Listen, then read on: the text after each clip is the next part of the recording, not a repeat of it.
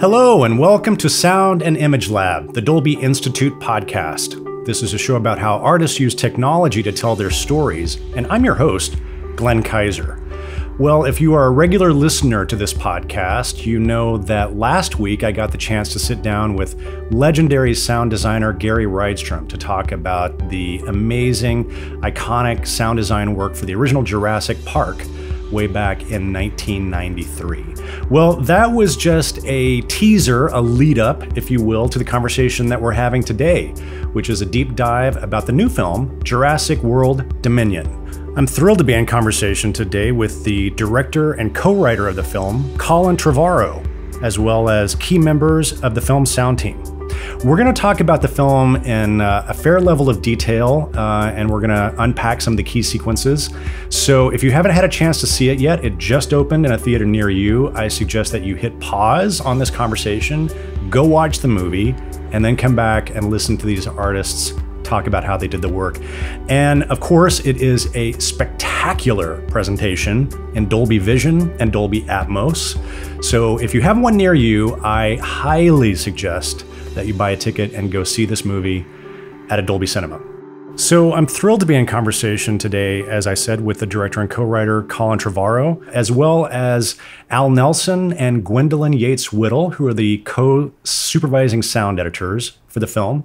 It's always a pleasure to have them back on the show, especially Gwen. If you've been listening to the show for a while, you might remember I had a long conversation. Gwen was one of the first guests that we had on the show, episode 5, way back in season 1. I had a one-on-one conversation with her about the art and the science of dialogue editing. And if you're new to film sound or maybe don't know what a dialogue editor does or an ADR editor, I suggest that you go take a listen to that conversation. Because Gwen is one of the best in the business at doing what she does. We're joined in conversation also by re-recording mixer Pete Horner, as well as sound designer and re-recording mixer Chris Boys. It was great fun to have Chris on the show. Chris really is just a legendary sound designer on his own. He's won 4 Academy Awards for his work in sound, and the original Jurassic Park was one of his early films that he worked on at the beginning of his career. So it's great to get his perspective on the whole franchise, which he's been a part of since the very beginning. I'll give a technical note. I love to have these conversations in person, these roundtable conversations with the director. We've been able to do that several times over the past year on Dune and the Batman and Everything Everywhere All at Once, which was really fun to have everybody in the room. Unfortunately, this particular team was spread out all over the place, so we weren't able to get everybody in the same room. Chris Boys, I got to say, he's such a trooper. He dialed in from New Zealand, and it was 6 o'clock on a Sunday morning when he dialed into this conversation. So he was really so gracious to do that. I will say, we had a beautiful shot on him, and then as we got going, the sun rose behind him and he got completely blown out. And so he's totally in silhouette for most of this conversation, which is, if you're watching this on YouTube, it's why it looks the way it does, but you can hear him just fine. So let's just dive right in. I started the conversation by asking Colin Trevorrow, the director and co-writer of the film. You know, this is the third of the film in the Jurassic World franchise. And I asked him what it was like to put in some Easter eggs and show some love to the fans by giving callbacks to the first film. Well, I am a fan, so I guess it's giving myself some love. But I found it, look, I actually really pushed hard against it the whole time. I did not want to do anything that was homage or nostalgia, or as I heard someone put it yesterday, memory farming, which I thought was a really interesting term. But in this case, I knew it was going to come out naturally because it's in my DNA. It's just something I'm going to do no matter what. So my actively pushing against resulted in everything that you see, including probably some that people will notice on, third, fourth watch if they choose. So I noticed, this team has been together through this entire this 3 films in the Jurassic World franchise, working with you, Colin, on the soundtrack. So I'm curious, how the team, in terms of how you guys work together, the approach to these films, how has it evolved over the course of the 3 movies? The first time we worked together, I think it was Safety Not Guaranteed, this group. And I know Gwen came in a little bit later, and yet we've been doing this since, a very small $750,000 movie that still had a moment that had to feel big and epic and sci-fi in it. And so to evolve our language together, I mean, they all do a lot of huge movies, including a very loud one I saw last week with jet fighters that was incredible. And yet, we've over time formed a dialogue with each other, and we understand each other. I think they could probably now just tell you what I'm going to say before I even walk in the room and say it. And having that kind of rapport, that kind of a relationship, I think has led to each of these tracks being more complex and richer, us actually being able to create more time to invent and do something new because, the baseline stuff is already there because we just know each other. There's a lot of trust is what I wanted to say. We trust Colin, and I hope he trusts us, and that goes a long way too. We've become fond of each other in addition to fond of, what we create. And so we enjoy spending time together. And the great thing that Colin offers is collaboration and accessibility. And he wants to interact with us, and he's passionate about sound, and he's passionate about what we do. And that ultimately benefits the films, we feel.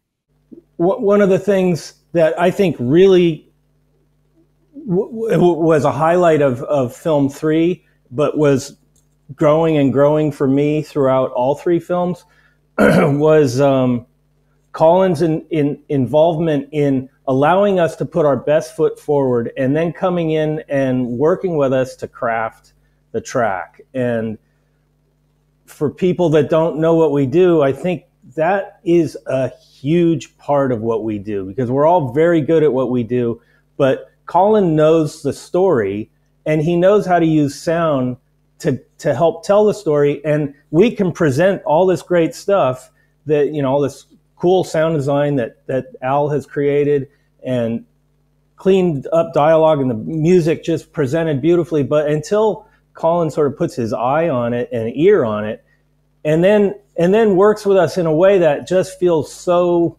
much part of a team and part of a common goal to make this the best it can be, is huge. And I have to say, from my perspective, it's rare these days because directors are hit with so much in post-production.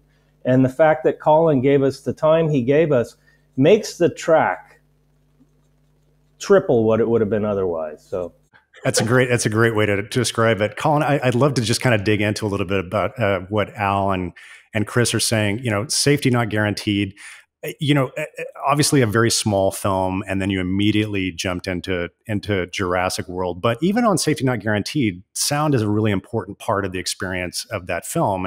And obviously not a lot of low budget indie filmmakers get to work, with the Skywalker sound team. So where did you learn how to use sound as a storytelling tool? How did you develop that skill as a director? I don't know if any of us really know where we learned anything. It comes from a set of instincts. I was very much involved in music when I was growing up. I grew up in the Bay Area, so I always had this fascination with Skywalker Ranch as this mythical place that maybe someday I would go, and my dad would, point across the water, say that's where they do it all, right over there. And I was in the opera when I was a little kid, and I got to see stagecraft, but also musical stagecraft. Nothing uses sound to tell story like opera, and so to be able to experience that in a very formative age, and then kind of lean into music and acting and performance myself before I even got into filmmaking. I think that understanding how the music and the dialogue and the effects, these 3 key elements are going to work together, and what you need to lean into at any given time. Nobody's really taught that. Nobody really knows it. It's just sort of something you feel while you're looking at the story that you're attempting to tell. And I think over time, listening to all these guys and Gwen and how they felt about any given moment, I do, if I would say I have any ability, it's taking other people's superpowers and trying to like, put them into my brain. I'm like that superhero who doesn't actually have any powers of their own. I just like collect the other ones. And so I just took all their superpowers and put them in my own brain and then try to switch between them and think like them, having, heard the way that they think. How does the process start for you guys on the Jurassic World films? Are you guys looking at Colin? Do you show them the script before you go off and shoot, or how do you approach the collaboration with them from the beginning? You did read the script, right, Al? This time, absolutely. We always have the script first, which is a huge treat. Especially on this film, but really on all my films, I'm not as secretive as I think the other franchises are with the people who we're working with. Outside of that group, no. But all of the actors read the whole script. Sound team reads the whole script. Cinematographer, camera department, they really do need an understanding of what we're trying to achieve on a macro level in order to be able to do the day-to-day and get into the micro. So what's advantageous here is that Al and everyone are able to get a sense of what kinds of sounds they should be collecting, far in advance. And there's always going to be a team that'll go out and realize, okay, we have the most vast library of sounds on the planet, but we don't have this, this, and this. And they'll go out and make it. Actually, Al, curious if there's anything specific on this film that you read the script, realized you didn't have, and went out and got? Yeah. One of the things we have to do early on as well is we actually have to know a lot of what these dinosaurs are going to sound like sometimes before we even see them, and that's something you and I have needed to collaborate on for things like marketing and, all the things that are going to happen 2 years later, but they want to know, what's it sound like now? So the benefit of reading the script, I make a list of all the new dinosaurs, and the convenient thing is that, at this point, we've had all of our favorite dinosaurs so far. We know what they sound like. We know roughly how they were made. So it's okay. Well, now we've got a Therizinosaurus. What's that going to sound like? Now we've got Atrociraptors. And again, back to this whole, ability to be able to communicate and collaborate with Colin is I'm able to reach out to Colin and say, okay, let's talk about the Atrociraptors. And Colin will give a description of what he envisions them to be and sound like. And then from that, I'll make a list of things that we would like to record. So for example, you mentioned for the Atrociraptors, maybe wolves and maybe pit bulls, they're gnarly, aggressors. So that goes on the list. And then things like Therizinosaurus, it's more predator-like. It's communicating. It's using sonar to communicate and to gather information. So we talked about ravens and crows and, pilot lights and all these cool clicky things. So that goes on the list. And then, so between, spring of 2020 and that following year, we were gathering and collecting all kinds of great new sounds. And sometimes it's just, here's an opportunity. A friend reached out and said, I'm going to go out into the eastern desert. I forget, some valley in the eastern desert of California to record mules.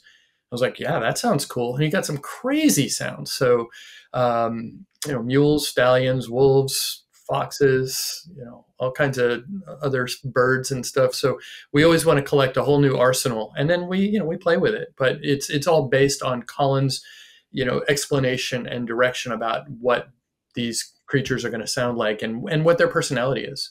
I just want to note in a movie that's about predators and prey, Al was referring to the John McTiernan movie Predator. And the character in it. Yes. Not just any old predator. It's a very specific reference yes, for a dinosaur. Yeah. For so sure. we did our own thing with it. I want to talk a little bit more about the process of creating the dinosaur sounds. Obviously, that's a huge part of any conversation about the sound about a Jurassic film. And I got to sit down with the man himself, Gary Rydstrom, last week, and we kind of took a listen back to the original film from 1993 and talk about the creation process for the dinosaurs. So, I mean, how, Chris, obviously, Jurassic Park, this whole franchise has been a huge part of your career going back from, you were a sound effects recordist on the very first one. I'm curious, how are you guys keeping this fresh as all these new dinosaurs come out? What's the process of finding new sounds for the new dinosaurs? I mean, for me, it's a handoff in a way in that, I'm the re-recording mixer handling the sound effects and of course Al's sound design. So it's fresh for me because I've been making creature sounds for a long, long time now, and to watch Al be tortured by it and then come up with some great stuff is really a lot of fun. And then, you know, of course, there are components in the design that really actually come from recordings that I made when I was a kid. And so it goes back to the origins of when I started and being mentored by Gary Rydstrom and having some real luck in a couple of recordings that, you know, if you listen to them, you say, oh, I know exactly what that is. And then to go forward to the 6th film in the franchise and see where Al's taking it, it's just a tremendous amount of fun. And as a mixer, I have a huge responsibility. And also I have a lot of the stress taken off my back because quite often I'm the sound designer and the mixer, and that's a tough seat to sit in. And so on a film this complicated, you know, to have Al, you know, helming the design is, it's every single film is fresh, and every single film is a new exploration in the sound of dinosaurs. And it has to be said, just briefly, that it's not only about the dinosaurs. There's some great scenes, maybe being chased by a dinosaur, that have other elements in there, like really cool motorcycles and really cool planes, and, you know, cracking ice ponds and all of this great stuff. So the whole thing, this film is a celebration on many, many different levels. Chris, I'm glad you brought that up because there's some key sequences that I wanted to ask you all about. And I think probably at the top of that list is the Malta sequence. You know, you start off with having this, Colin, the way you wrote this was just amazing. This sort of like the black market, the flea market for the dinosaurs. And then, of course, the raptors get out and this amazing chase sequence through the streets of Malta. Can you talk a little bit about the approach to crafting that scene? And Gwen and Pete, I'd love to hear from you guys about sort of the challenges of I know there was a lot of dialogue work going on through that sequence as well. Well, the crafting of it was really it was kind of breaking the language of these movies in a lot of ways when it came to the way that we shot Malta and then the sound design of Malta. And that we tended to, you know, all of us who live in the shadow of Steven Spielberg as filmmakers who, you know, have been charged with making sequels to one of the greatest movies ever made, tend to lean into the language of that film, and our camera glides, and we do 5-point dolly moves and all that stuff that Steven is so good at. I felt like at this point maybe we had earned the opportunity to just like shatter it. And so when we go to Malta, suddenly it's handheld. The camera is on other moving vehicles, just trying to capture the action as it happens. You feel the human energy behind the camera work, and I think that translated into the sound. It's just so dirty and visceral and real and bone crunching. And I think as that sequence came together, and it actually, very fortunately, it didn't change that much over the time that we were working on it, that it kind of locked together in a way that everybody was able to really focus on its flow, because you're tracking two totally different, you know, points of action, you know, within the same city, and at one point, you know, they cross over. So it was just one of the great, you know, collaborations I think that all of us have ever been involved in together, just because of its complexity and also just how excited we were about it. I'm thinking about like the dinosaur market scene, for instance, is a place, you know, Gwen did an incredible job of providing all the different languages. It's a place where people from all over the world are coming together, and so there's not just English or Maltese or whatever, but every language. And you know, Gwen can speak to, you know, the Loop Group and all that. For me and for Chris, when it gets to us, it's kind of a kitchen sink. It has all of the voices. It has all of the dinosaurs and all of their voices and all of the other sounds that are going on. And I think one thing that we take for granted when, you know, as humans, when we walk into a chaotic environment, our brains are actually mixing that environment for us. What we choose to focus on determines what we're actually hearing. And so in a theater, we have to do that for the audience. If we just put all the sound in, then you don't hear anything because it's chaotic, and our brains are not able to do that in a theatrical setting. So, as mixers, Chris and I are collaborating, trading off, okay, this is a moment for dialogue. This is a moment for, dinosaurs. And then in the midst of it, somehow there's an orchestra playing. And so we have to also make room for themes, which are incredibly important to how you experience the scene and feel about it. So that's the challenge, and honestly, the excitement of doing a scene like that is you have everything at your fingertips, and you have to decide what in each moment, and it really is just moment by moment by moment. What are we hearing here? What are we hearing here? So it's really fun. We got to spend some time just kind of carving that scene, and one of the things that was really fun, and it was just the four of us, sound people, in the room, and we were trying to figure out how to draw our eye in the way that Pete was speaking. And so Gwen had this arsenal of different languages and different call outs.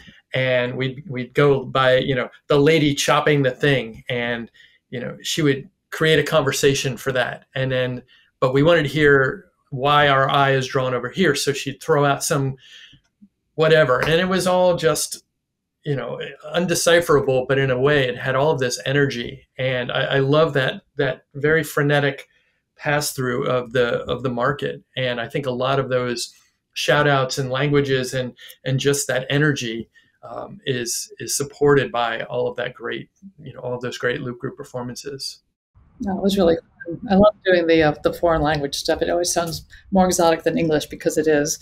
But the other part of it is even through the whole bike chase, I mean, the motorcycles and the raptors and stuff, you still hear your heroes. You never lose track of them. You hear, Owen struggling with the bike. You hear Claire ducking. You hear, just a little bit of a shriek here, shriek there. It's not constant, but that also keeps you connected with the characters through this whole chaotic scene, which I also love, the little boop, boop, boop, boop. Oh, pay attention. This is our hero. Follow them kind of thing. So. Gwen, I loved hear you talk about that. Can you talk a little bit about, how are the production tracks, and what were the challenges that you had from a dialogue editorial standpoint? How much ADR did you have to do? This is obviously, on a big film like this, it's difficult sometimes to get good, clean production dialogue. Actually, the production was really pretty good. We didn't do a lot of, we added a lot of breaths and efforts, which is typical, just to make sure we can cut through. But as far as the actual lines, Colin did a very, very good job on the set. Thank you very much. And I'm sure the actors thank you too. But we really didn't do a lot of technical ADR. It was either changing of lines or adding a little bit of this, or again, tons and tons and tons of Loop Group just for the languages and stuff. But there are also huge scenes where, okay, I guess there's one scene that they had an animatronic bug, and it was Laura Dern and Sam Neill, and they're talking over this bug in the beginning. That scene probably had the most ADR because. And we were able to salvage, some production and trade off. So it's not exclusively ADR or production. We're able to do, and that's the skill of the dialogue editors and the mixer. And it's also the trade-off of having this awesome animatronic there, so I think it's worth it, but it definitely takes a little effort. But for instance, the kids screaming, that's all production. That's all production when they're being chased by those bugs. That was beautifully done. I actually, a question for you, Gwen, is how I feel like I tend to obviously lean toward production as much as possible, which could lead toward a track that, that feels, incomplete or flawed in a way at times. And I appreciate how willing everybody is to let those imperfections exist. Because I think movies are so slick these days and everything sounds absolutely flawless. And I think the moments that aren't flawless actually make us feel like the characters are really alive and we're with them. So I thank you for that. Well, it really helps that your production sound on the set was very usable. So it works both ways. Yeah, we had a good team.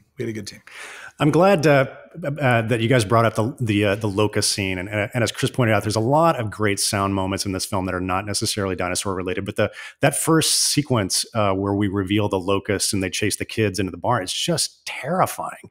And I'd love to hear how you guys approached the sound design and the mix of that sequence, because it really just was just a visceral, just terrifying scene.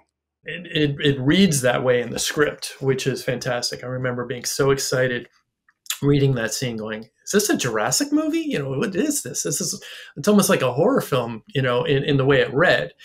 And it's just such a great diversion from our normal creature design, a welcome diversion.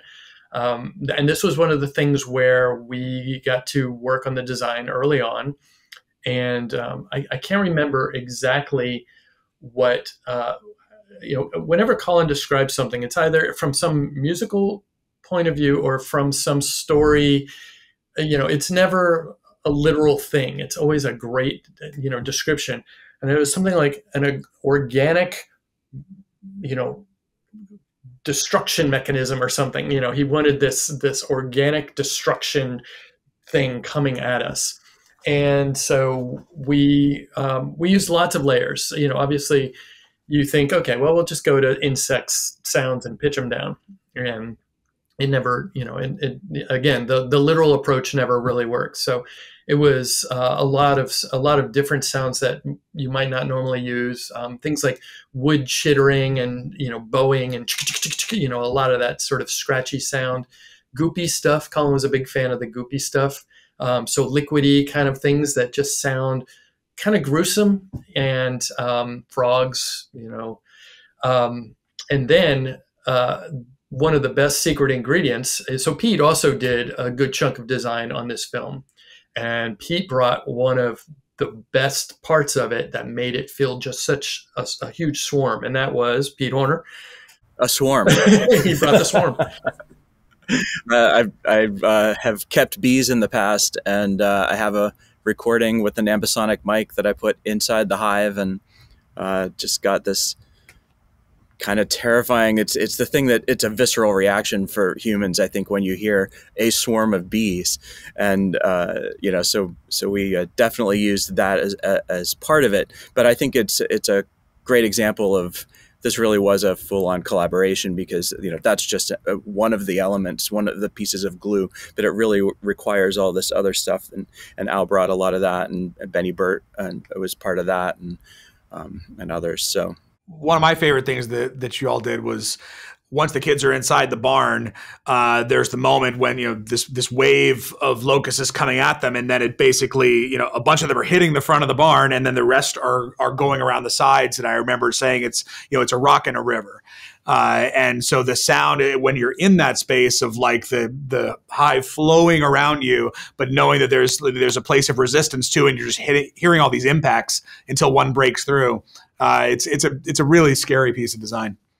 I'll just add to the locust scene. That was one of the more difficult scenes for me to mix in the film, because it starts so simply, which is really fun.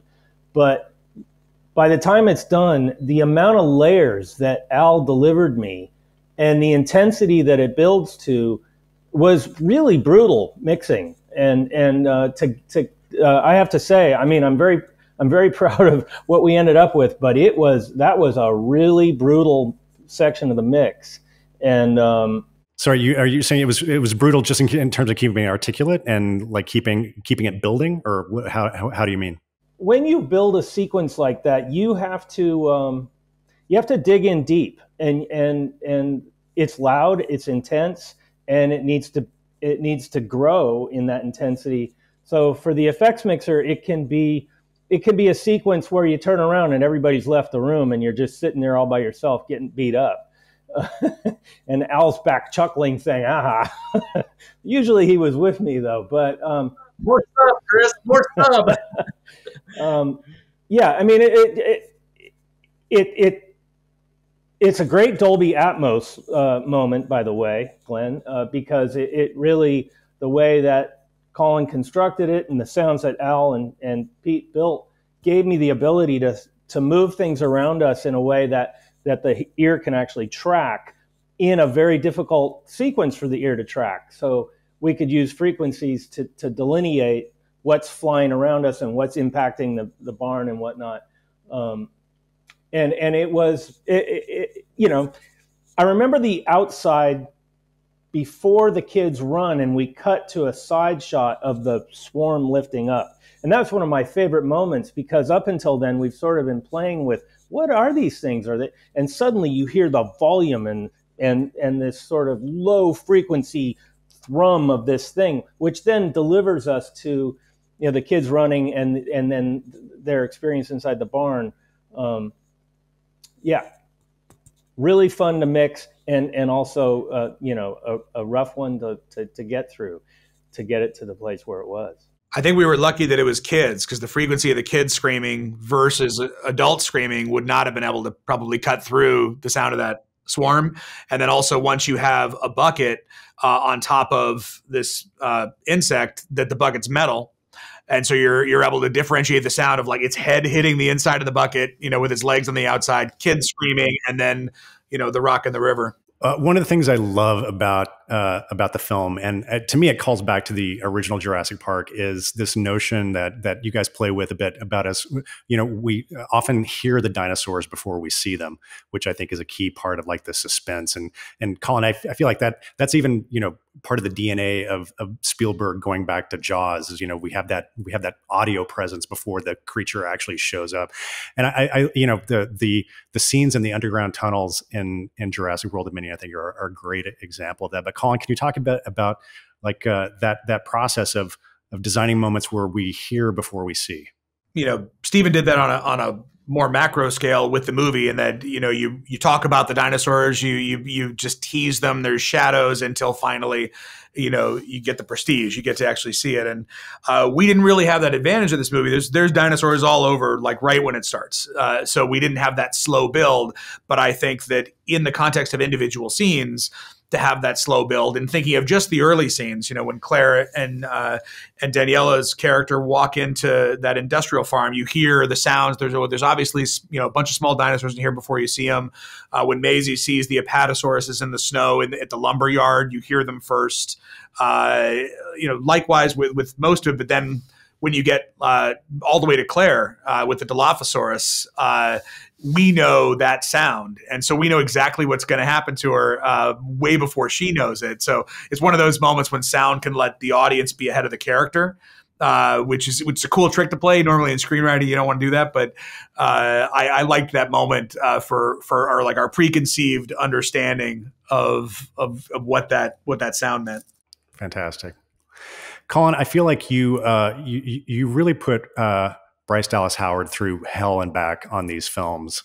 She really just, oh my gosh. And of course, like, you eject her out of a plane in this one. That sequence is terrifying. And then she's crawling around in the jungle. And then just, to me, this is going to become an iconic shot, which is her hiding in the pond with the dinosaur coming down. And I just love this. I'd love to hear about the approach to the sound design of that particular sequence, because it's just so, it's like, it's not bombastic the way we normally think of big dinosaur, sequences, but it's just specific and perfect. Thank you. Well, I that's my favorite sequence. I love Malta. It's awesome. But like, there's something about what we all achieved there when you, the group involved. And I mean, this crew, John and everyone on camera, our production designer, our gaffer, like the way the light looked. There's so many things about that sequence that work. And then ultimately, Bryce, that it was an opportunity for she and I, we called it our drum solo, that at that point in the concert,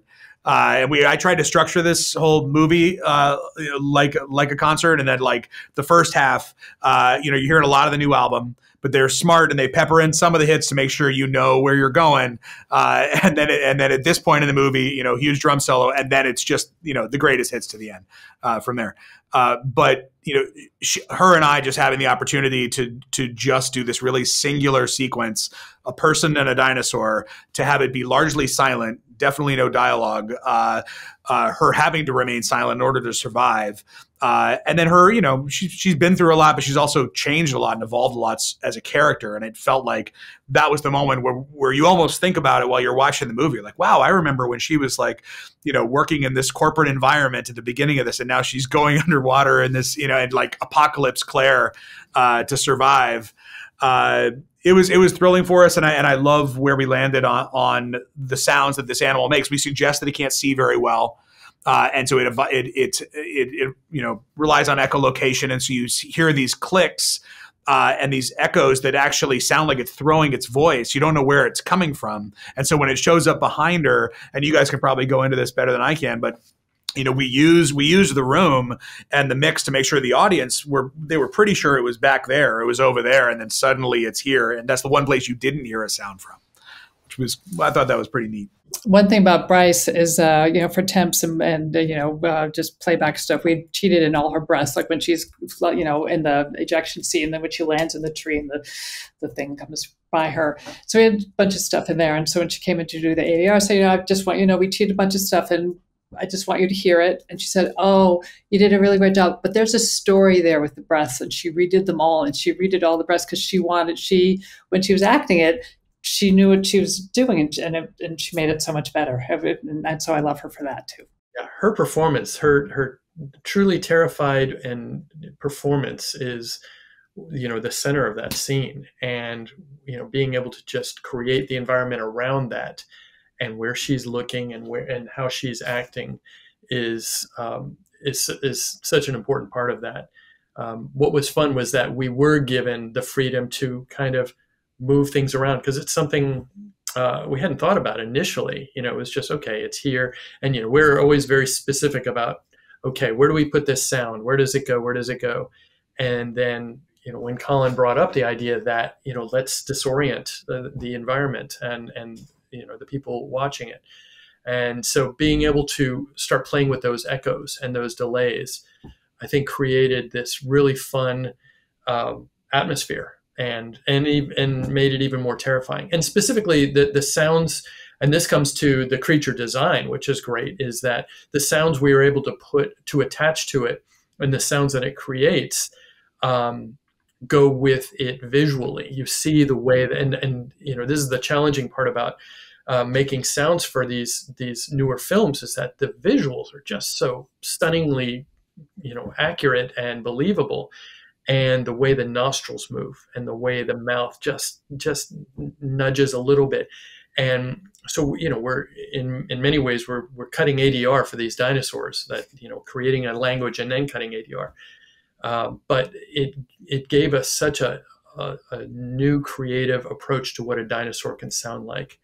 That's one of my favorite sequences. I think you just hit a major home run there with your sound design. And one thing that you did as well, and I'm assuming that you and Colin kind of talked about this, is that there's sounds coming from the Therizinosaurus that you don't actually see something from his nostrils or his mouth or anything. He's emanating this from he or she from the body, and then those sounds are traveling out into the world, and that's how this creature is figuring out the environment and how to see with sound. And talk a little bit about that. I'm sort of curious.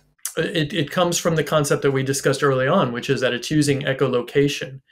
And from there, it's more about what kind of sounds do animals make when they're doing that. Things like dolphins and bats. And, we were using some bird sounds like ravens. Again, the collaboration with Colin, he'll send me some YouTube videos. He's like, go to 1 minute, 37 seconds right there. Listen, you hear that? That is awesome.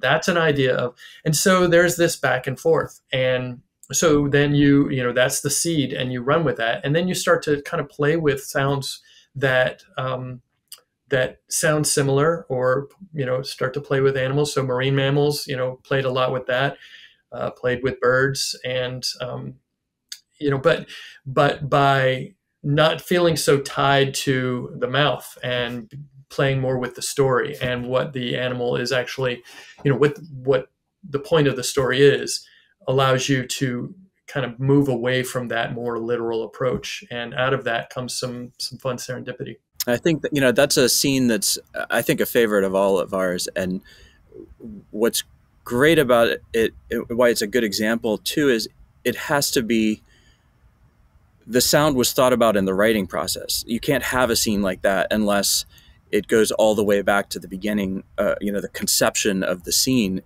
is about sound. And, you know, whenever you do that, you give us a playground, you know, to make something cool. And, you know, I love Al's design for that creature. And, you know, but it really comes back to the writer in the room saying, what can we do? I agree with that. I remember, I don't think I put it in the script, but the idea that it was so quiet that we can hear a deer eating a leaf, which we do. And we do. In that moment, but like that silence, and when it's like munching on its little berries right there, it's such an intimate sound, and yet the image is so massive that I think it makes it scarier.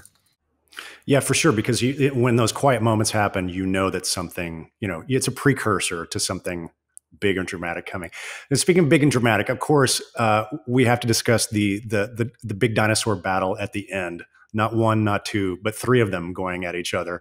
Can you talk a little bit about designing that sequence, and especially in the mix, just keeping it, you know, articulate and keeping it from getting overwhelming? I'll throw it to you guys. I guess my only the conversation I remember having is, you know, we are just getting to the helicopter to get out of a country that's collapsing. You know, that sense that we are staying with our characters from their perspective, and the war is happening in the background. Like, there's moments when the camera is only seeing the feet of the dinosaurs moving behind them, and this massive battle is happening. But we're focused on, you know, Jeff Goldblum lifting up BD Wong and, you know, with their help to get him to the helicopter. And so I think keeping that sense of this is from the humans' perspective until the humans leave in the helicopter, and then it turns to the dinosaurs' perspective. That was kind of the overall, and then, you know, you all took it from there. I think Pete could chime in. I think one of the things that works really well throughout that sequence is what Giacchino did with the structure of the score, and you know, the way it starts very kind of quiet and dramatic as we see these two warriors come into battle, and the way you allow, Colin, for us to kind of pull back and go into this sort of subjective moment, and the music really supports all that. The way he did that piano moment is just phenomenal. So I think, Pete, why don't you speak some more about the score through there and the mix? Yeah, I mean, I think that's a critical part of it is the score. And also, you know, we have a great team of music editors working with us who help us craft that. And but yeah, that Michael left some space for moments. He knows not to hit right on the moment where sound is going to hit, you know, so leaving the space for everyone to play in the same scene is kind of critical. And you know, mixing the music, I have my ear to the themes, and I want to make sure that those are heard, because that's, you know, really important. But I think it also is a great example of, you know, Chris is so good at pushing and pulling on the effects and making room, you know, knowing what's important and what's not important in any given moment. And, you know, that's, you know, those dinosaurs are dancing with each other, and Chris and I are dancing with each other, and you know, it's everything comes together and everything wants to be heard, and you know, we just have to find a way to make that happen. One of the things I really love in that sequence is how when we cut into Gwen's space, when we're in, you know, DeWanda inside a bubble in this helicopter, it's the only person you can hear at all. Everybody else it's just bombast all around them, and every now and then you cut inside this thing, and she's just kind of running commentary on the whole thing as it happens, even while in a helicopter that's running. And so it's just nice to be able to hear from one human amidst all that insanity. Well, I'm glad that you guys brought up Michael Giacchino's score, because I wanted to ask about that as well. Colin, I feel like one of the things that you're trying to balance in this film is, obviously, by bringing the original cast back and having them be part of this film, you know, you're balancing nostalgia with taking the story in a bold new direction. And I'm curious about your conversations with Giacchino about that, because obviously there's some callbacks to, I mean, what is obviously the iconic original John Williams score. And we get a little taste of that, but Giacchino is also pushing this in a really bold new direction. Can you talk a little bit about your collaboration with Michael and how the music came together for the film? Sure. I mean, we had the same philosophy about it. And I would say if you I'm sure someone will go through the movie and pick out every single, callback to anything from a previous film. But if you did it, you probably wouldn't come up with that many more than Michael created John Williams-based musical moments. He does it very judiciously, very carefully. He's really reserved, as I am, because to us, to a certain extent, it's not that it's easy, but it is a little easy to be able to throw John Williams music on and feel something, because it's so incredible and it reminds us of our childhoods and things that are really warm and comfortable for us. So for us to treat it as something that is bold and new, but then I remember what we talked about once was the idea that if you have like a really bold meal at an exciting restaurant and they're just throwing a lot of new flavors at you that you respect them intellectually, but you're not sure if you love them yet, and there's a lot going on, and then they bring you like a really good piece of just bread and butter.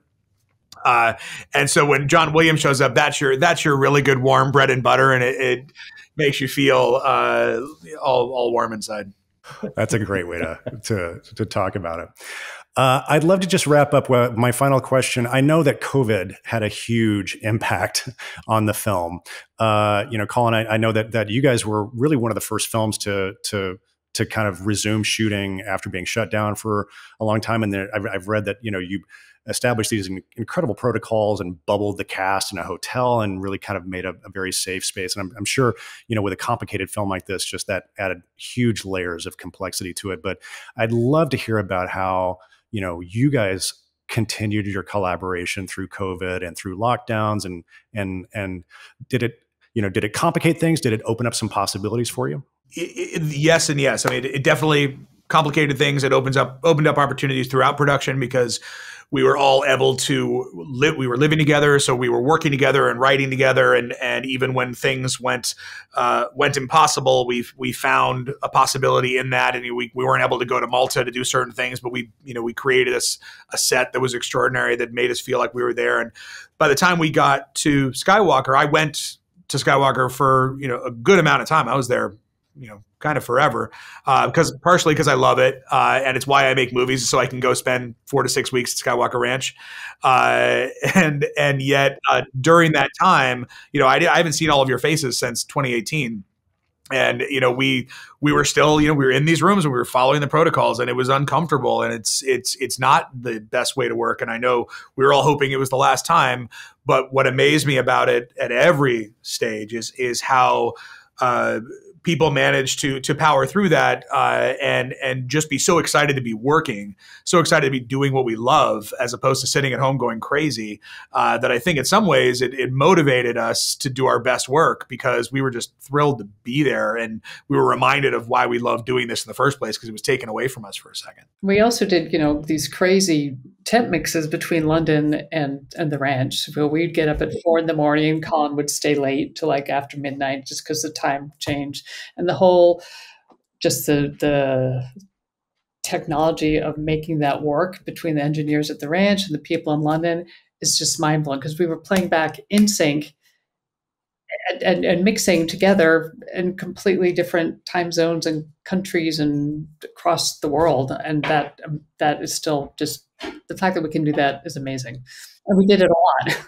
I want to make sure I understand what was happening. So you guys were at the ranch temping, and Colin, you were in London, but you were sitting on a mixing stage? How did that?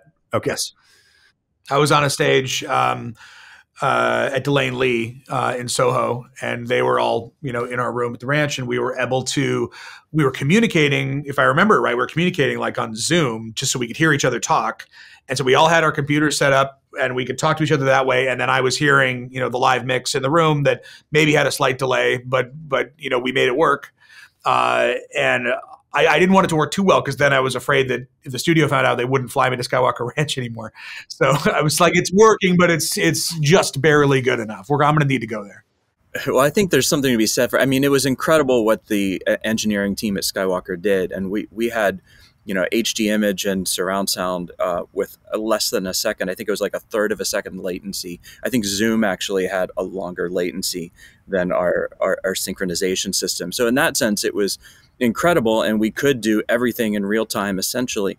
But the one thing, that about Colin, his collaborative nature is that when he's in the room with you, he'll give a note to somebody, and then while they're doing the note, he turns to somebody else and, whispers in their ear and then turns to somebody else. And so, he's keeping everybody sort of their inbox full and moving. And that's harder to do with, Zoom, because when we hit play, it mutes our communication. And when you hit stop, it opens up again. So nothing happens, in between, which, that's what we love, is being in the room together. I think it's worth noting, some people may not know what a temp mix is. And it's worth talking about just briefly, because a temp mix is something that we used to do in the old days all the time. And on a lot of films, filmmakers don't do it anymore. And the value of what we were able to achieve on the temp mix made the final mix, when Colin was actually physically with us, that much more productive. And I just want to speak to that, because I think filmmakers should realize the value of sitting with their crew early on before the final mix, and what the dividends that pay off, how that pays off when you get to the final mix. I agree with that, but also I think temp mix is probably the wrong word for it. We might want to rename it, because to me it's like a first draft of a screenplay, or it's not like we're throwing everything away that we did in that mix. And so we're creating a layer that we're then going to iron over and again, but the foundation for the mix was built then. So I feel like we're offending it by calling it a temp. Yeah, we should stop using that term, because maybe people will let us do it more often. The first draft of the mix. It's, if I'm a studio person, I'm like, well, what am I paying for? It's just temp? You're just going to throw it away? You're like, no, it's the foundational mix. Like, give it a, brand it. Yeah. And I know, Al, from something that we had talked about previously, like one of the technical challenges where you guys are streaming Dolby Atmos for these temps, right? To go to Delaney. So you guys, you were working natively in Atmos from the beginning, and that was part of like just the design and the build of this track, right? Yeah, I mean, the first one we just do 5.1 because again, we're just getting the structure going. But from there on, we move into native Atmos, so everything is live, real time, and especially for something like this, because there's so many moving parts, having that all be virtual and able to be manipulated, and the way Colin works, which is very much, moment to moment, where can we do this with this? Can we do this with this? You don't want to say, well, that's tied to this and it's printed. No, everything is live and available. And at a certain point we were back, Colin was back in London and we were here, and we were streaming Atmos flawlessly. Colin, I'm curious from your standpoint as a filmmaker and a storyteller, what narrative options are opened up for you by Dolby Atmos? What does that do to the audience? I think actually the one we mentioned earlier is a perfect example. The locust sequence, the sense that we were inside a box with a wave of these insects moving all around us and having impacts all around us. That's not something that in 5.1 is going to have anywhere near the storytelling value as something that's going over you and around you and behind you at the same time. And it's not exclusively things like that. But I think when it comes to our dinosaur movies specifically, there's a tremendous advantage in being able to place the audience into what I consider kind of a 3D space sonically. And it's not just 360, like it's immersive to a level where it feels like your ears, and you can recognize sounds coming from any specific direction. And I think we've been so used to our sounds being somewhat directional in movie theaters for so long that when you go in now, whether you literally notice or not, like I'm sure the general audience just feels that much more involved in the movie, whether they know why or not. And that actually think it's great that we can be that discreet with Atmos and the way that we're mixing it, that they're not like looking behind their shoulder and being like, what was that? It's just all happening. That's a great way to put it. Well, I think we'll wrap up with that. I really appreciate you all taking the time to talk with us about Jurassic World Dominion. Congratulations on finishing this film and bringing it out into the world. Colin, Gwen, Al, Chris, Pete, really appreciate you coming on the Dolby podcast today and talking to us about the film. Nice to see you. Thanks, Glenn. Pleasure. Thank you. Thank you, Colin. This team. Well, thank you once again to Colin, Al, Gwen, Pete, and Chris today for joining us for this deep dive conversation into Jurassic World Dominion. As I'm sure you can appreciate, with all of these very busy artists, it's a lot of work to juggle the schedule to put these conversations together. So we're very grateful to our friends at Universal and at Skywalker Sound for making these artists available for this conversation. Before you go, please make sure you are subscribed to us, the Dolby Institute podcast. We've got some big episodes coming up soon, and you will not want to miss what we've got coming up for you. You can find us wherever you get your podcasts via the links in our show notes or simply by searching for Dolby, wherever you get your podcasts. Until then, thanks again for joining us. This has been Sound and Image Lab, brought to you by the Dolby Institute. I'm your host, Glenn Kaiser. Our producer and editor is Michael Coleman. Our executive producers are Amanda Schneider and Jack Ferry, with production support by Taylor Hines, and our production coordinator is Sunny Chen. Thank you again for listening.